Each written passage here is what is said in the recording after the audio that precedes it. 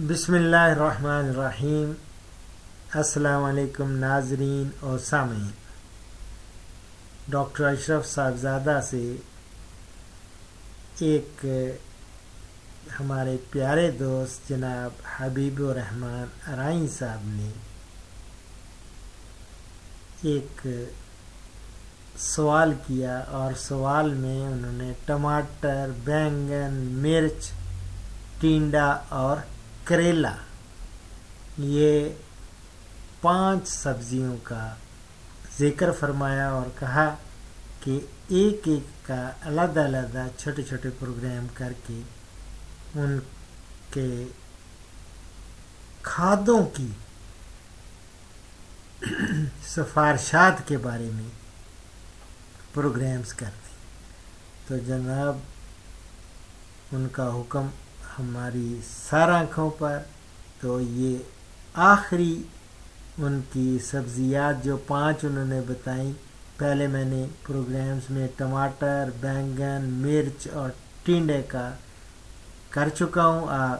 یہ 5ویں سبزی کریلا، کڑوا اور شوگر کے مریض خاصا اس کو استعمال بھی کرتے ہیں، اور کچھ لوگ قیمہ، کریلے اور بھی بہت سارے کمبینیشن ہیں وہ اس کو استعمال کرتے ہیں۔ اور کریلے کی فصل کے لیے ہماری سفارشات یہ ہیں کہ کھادیں اس کے لیے یوریا 2.5 سے 3 بیگ، 2.5 سے 2.5 to 3 بیگز یوریا استعمال کریں، اور 1 سے 1.5 DAP، اور اسی طرح SOP یعنی سلفیٹ آف پوٹاش۔ اب کہیں گے DAP کیا ہوتی ہے؟ ڈائی امونیم فاسفیٹ۔ تو 1 سے 1.5 بوری SOP، ایک دفعہ پھر یوریا 2.5 سے 3 بیگ، DAP 1 سے 1.5 بیگ، اور SOP 1 سے 1.5 بیگ فی ایکڑ آپ یہ استعمال کریں۔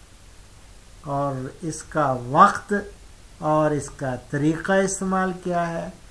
بہت ہی آسان، کہ تمام مقدار DAP کی اور SOP کی یہ تو آپ نے بوائی کے وقت ڈالنی ہے، اور ساتھ اس کے آدھی بوری یوریا بھی ملا کے نا، یہ ساری آپ نے بوائی کے وقت زمین کی تیاری کے وقت جب کرنی ہے، بوائی کے وقت وہ آپ نے یہ ڈال دی۔ اور 1 بوری یوریا پھول آنے پر، اور 3/4 یعنی پونی 3/4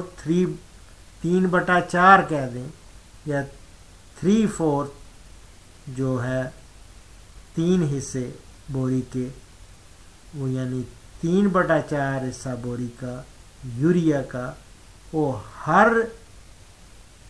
3 چنائی کے بعد ڈالیں۔ اسی کے ساتھ ڈاکٹر اشرف صاحبزادہ آپ سے اجازت چاہتا ہے، لیکن اجازت سے پہلے ایک حدیث مبارک میں بخاری سے کوٹ کر رہا ہوں۔ عنوان ہے رسول اللہ صلی اللہ علیہ وآلہ وسلم کا بستر۔ رسول اللہ صلی اللہ علیہ وسلم کا بستر چمڑے کا تھا، جس میں کھجور کی چھال بھری ہوئی تھی۔ اسی کے ساتھ ڈاکٹر اشرف صاحبزادہ کو اجازت دیں، اپنی دعاؤں میں یاد رکھیں۔ فی امان اللہ۔